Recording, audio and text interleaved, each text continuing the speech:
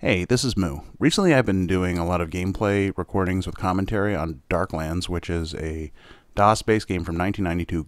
Great game. But when I was first trying to do some test recordings using DOSBox and OBS and Fraps and what have you, I kept running into problems with the audio of the game glitching out, crackling, popping, and getting a bunch of anomalies. And this is related to how DOSBox plays back games. Once in a while you're going to get these anomalies. So here I'm going to share how I got around this problem in case you are also thinking of doing some DOSBox recordings, or if you are already doing a playthrough in DOSBox and you're encountering these difficulties as well. So just very quickly, when you play something in DOSBox, once in a while you will hear a little pop or skip, as I mentioned before, and this is because of frame skipping or DOSBox having trouble maintaining sync. It's running inside an emulator inside your primary operating system, and once in a while things get out of sync and DOSBox corrects for it in order to make your gameplay better. The problem is that if you do a direct recording using Fraps or OBS or whatever you're using, it's just recording whatever it's getting through your primary sound output and your monitor, so it will save those pops. I mean, it doesn't know the difference. Now, if you record in DOSBox using the record function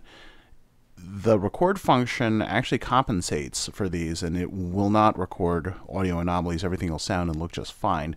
The problem is that you cannot also do a voiceover at the same time. So the solution is to use a separate sound recorder and DOSBox's primary record function, and then lock the two of them together in an NLE. So this is the software that I use and which I recommend for making DOSBox recordings like this. First, of course, you need DOSBox. I actually use d-fend Reloaded, which is a GUI front end.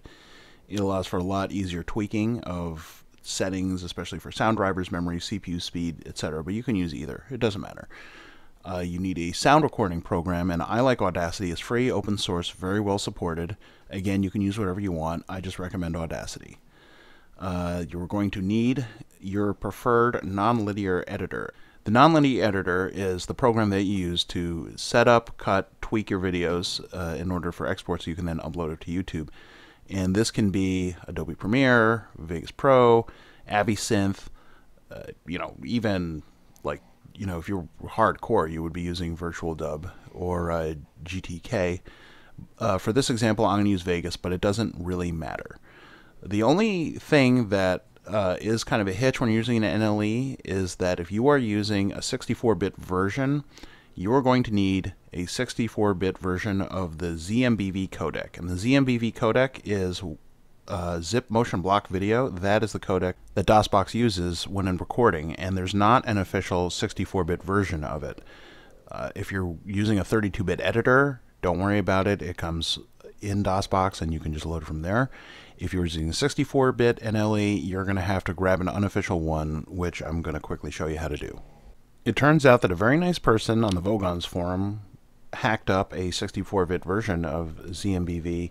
It's unsupported, unofficial, but I've been using it perfectly fine with Vegas and Premiere and After Effects and any other video editor that I have tried with ZMB Video. So I'll include the link down in the description along with the links to all the other software, which you should be grabbing. Just follow the instructions exactly as written on this post and you should not have a problem.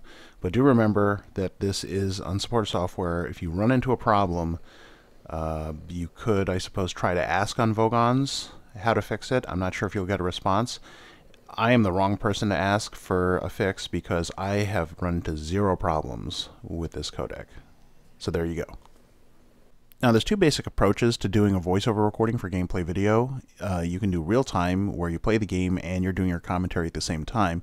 If you're doing your recording with webcam video of yourself, that's really the only way to do it and have it not look ridiculous.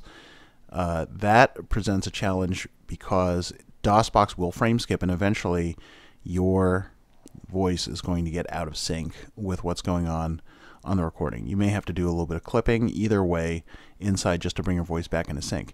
If you do your recordings in post, you don't have that problem. You just have to sync up the beginning of your recording to the beginning of the video and then link everything together in your NLE afterwards. I'm going to cover both of these methods.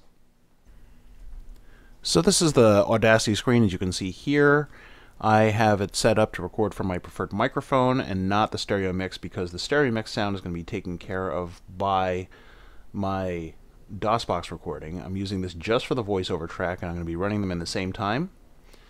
So let's try that.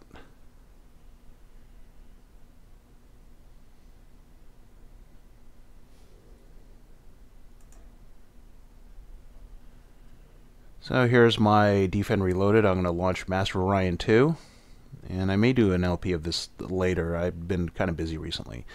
So we start up DOSBox, and I'm going to hit Control F5, and that starts the local recording.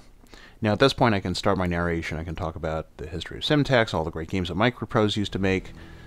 Right now I'm just going to skip and jump into a new game. And here's a whole bunch of pretentious crap about how well I understand the game. I'm going to skip that for now. I'm going to go into the custom after going through all the various race choices, which I'm not going to do now because this is a sample recording. Now I'll go on really long-winded about all these choices and why I don't like certain ones and why I don't like other ones, and maybe I'll tweak them a little bit and explain why creative is so awesome and it's overpowered and used to cost less, and creative repulsive was the flavor of the month until they patched it into cost 8 picks.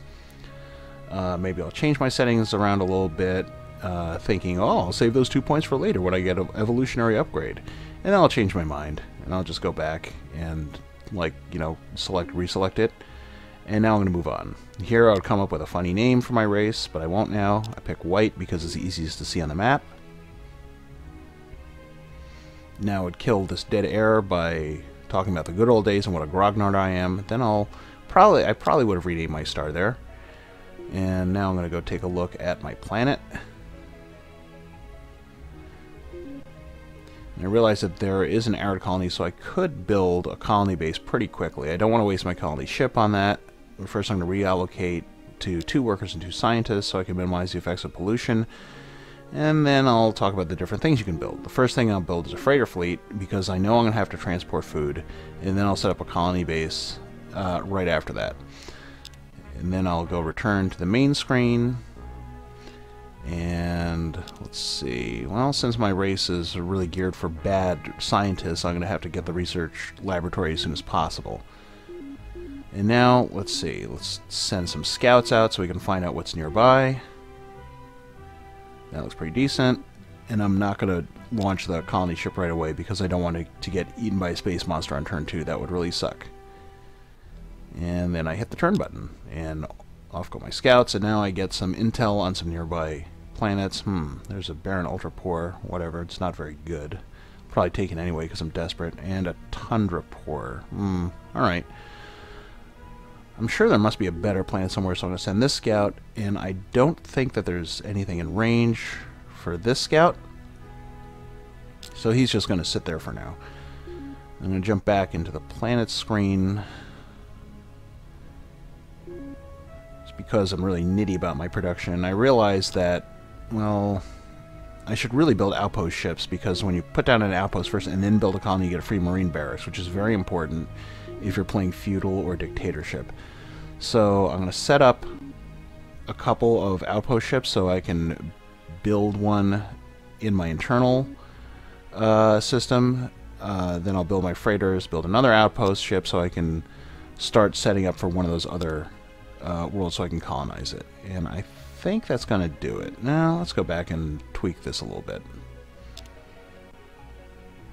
Yeah, forget it. We'll just take a look at the ship design screen.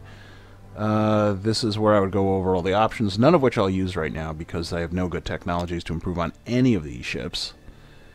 And yeah, then I guess I'll return. No problem.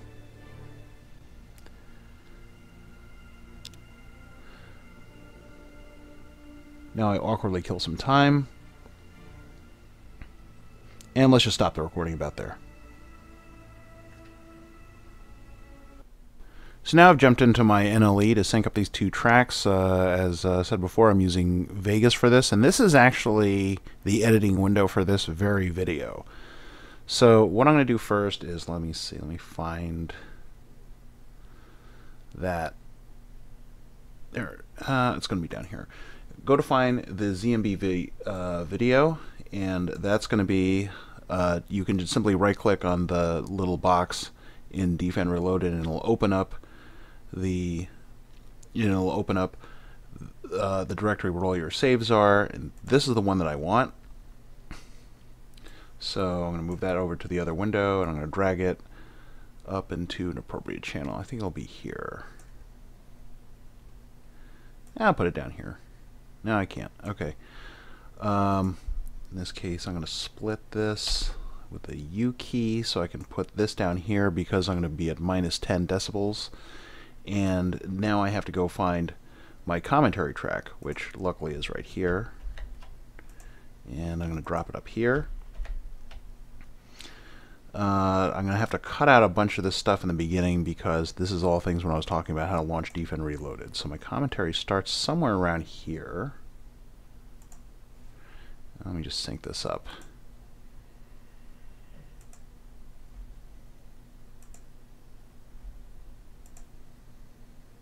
Just jump around. I'm going to launch Master Orion 2, and I may do an LP of this. I'm just going to skip, and so we start up DOSBox, and I'm going to hit Control F5, and that seems about right. Skip and jump. Now at this point I can start my narration. I can talk about the history of Simtex, all the great games that micropros used to make. Right now I'm just going to skip and jump into a new game. And here's a whole bunch of pretentious crap about how well I understand the game. I'm going to skip that for now. I'm going to go into custom after going through all the let me resync this here. Going through all the various race choices, which I'm not custom after going through all the. Now at this point I can start my narration. I can talk about the. Right now I'm just going to skip and jump into a new game. So that's about correct for the start of this sync track. Skip that for now. I'm going to go to custom after. And through all the. Might check it a little bit later.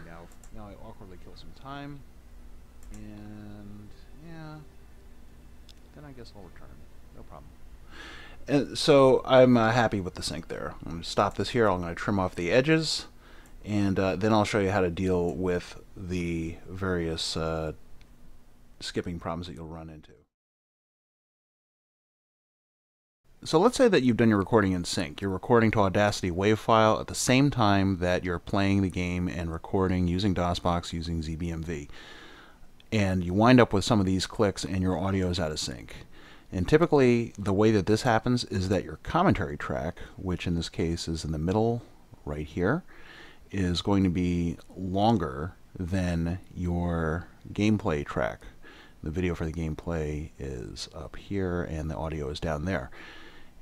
So you're eventually, as time goes on, your commentary is going to get later and later and later to the point where it starts kind of not making sense, especially if you do a very long video. So here's how you fix it. You have to go zoom in to your audio commentary track and find a spot where not much is happening. Like let's say right there. You can see from the waveform that it's pretty flat. There's really nothing being recorded. This is a perfect place to do one of these edits. So you're going to take that spot, you're going to insert a split in however your NLE does it. In Vegas, you just right click and split the track right there, and then you'll trim off the edges. Like that, and then you'll shove them together. Of course, you'll play back to make sure that you didn't cause any weird artifacts. Now let's say that for some reason your problem is the opposite, which I haven't seen, but I guess it's possible, where your commentary track is too short. So it's very similar. You just create a split, and then you move out your commentary track like that, so you lengthen that gap right in the middle there, and check your playback to make sure you didn't stop in the middle of a breath or something, and that will help you to get back into sync. So that's about it. Thank you for watching. I hope this was helpful for you, and I hope to see some more cool DOSBox old school PC game videos being uploaded in the near future. Take it easy.